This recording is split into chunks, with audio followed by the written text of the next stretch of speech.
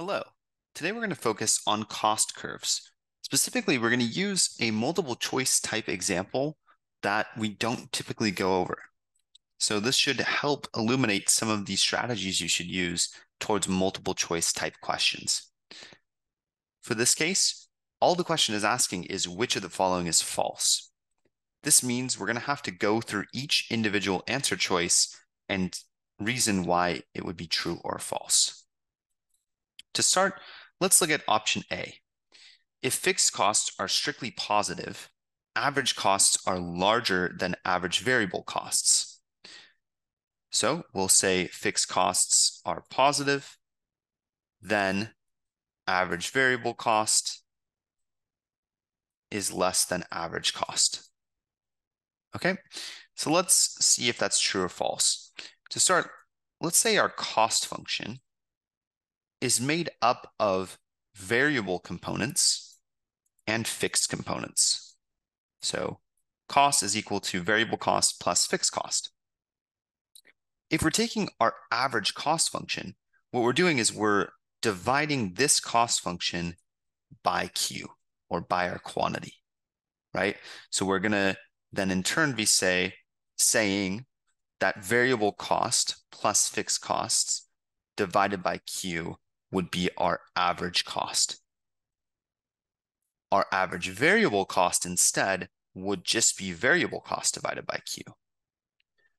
As we can see, if we have this fixed cost component being added to variable cost before being divided by Q, average cost should be greater than average variable cost, meaning A is true. Let's take a look at B. Answer choice B states that if profits are strictly positive, if output is strictly positive, and output price is greater than average cost.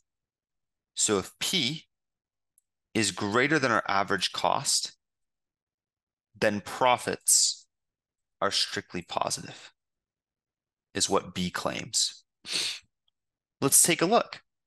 So if our average cost is the total cost function divided by quantity, and we're saying that we can sell at a price greater than this total cost divided by quantity, then we should see positive profits.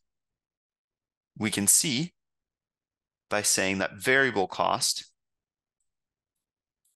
and fixed cost together divided by Q are less than our price. So we're making more money per unit than we need to use to produce that unit, factoring in both the amount that it costs to produce that unit on a variable sense and our overall fixed cost divided by the amount of units we produce. If both of these costs are accounted for when we're determining our average cost and the price is still greater than both of those, we should most definitely be making positive quantity, positive profit. Okay, let's take a look at part C. Part C asks, if average costs equal marginal costs at output y star is greater than 0, then the slope of the average cost curve is 0 at y star. Let's take a look at our graph. To graph out this function, normally our average variable cost curve looks something like this, and our marginal cost curve looks something like this.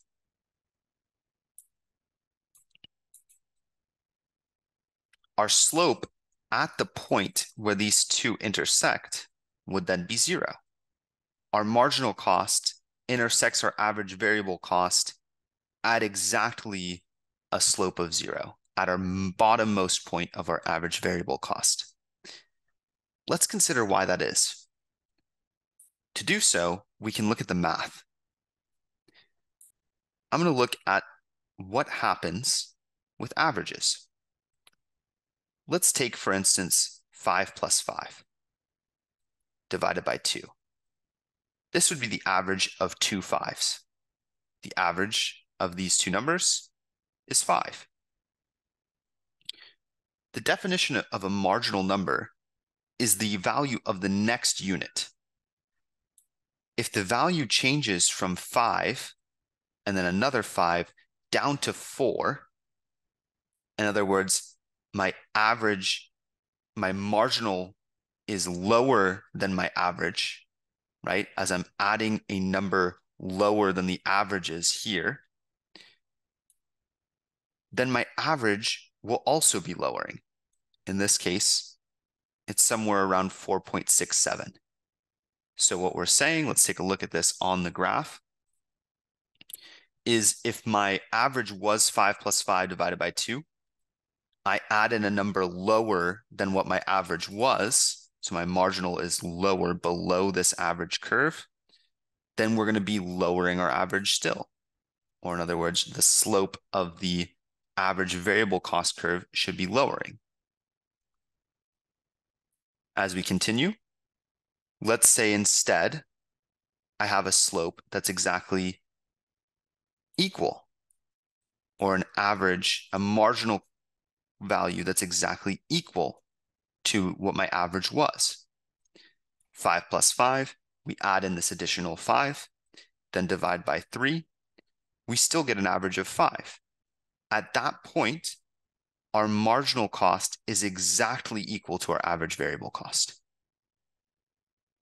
Finally, we can take a look at what happens when we say 5 plus 5 plus 6 divided by 3. In other words, my marginal value is now greater than my average value. We get an average of 5.33. So as marginal values are greater than average values, we increase the slope of our average variable cost.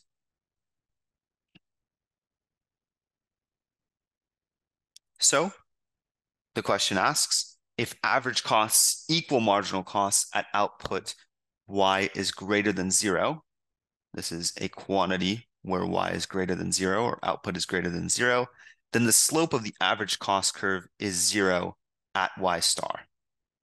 That is true. If our marginal cost is equal to our average variable cost at this specific point, the slope is equal to 0.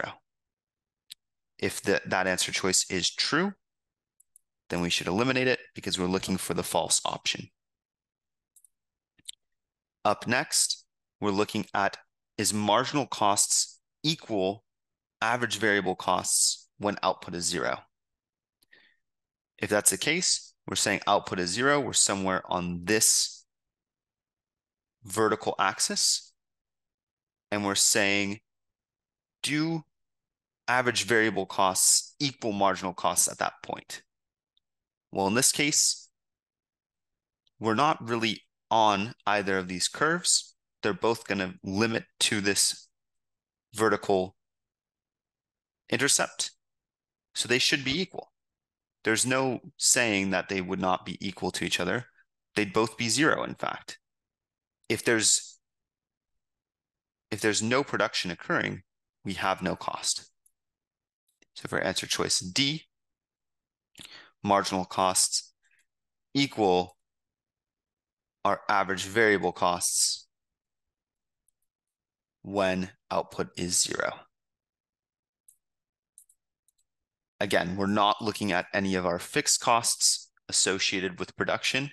So at the point where we are producing nothing, our marginal costs and our average costs, average variable costs rather, should be 0. Finally, answer choice E. If we're following along, this means that answer choice E has to be our answer. If we're following along with the answering of all the other options. But still, let's take a look. Short run costs of producing Y units of output are always less than long run costs of producing Y units of output. We should always know that short run is worse to be in than the long run for producers. We always like to have more options as a producer, and so our costs of producing Y units should always be lower in the long run than in the short run, rather than the short run than the long run.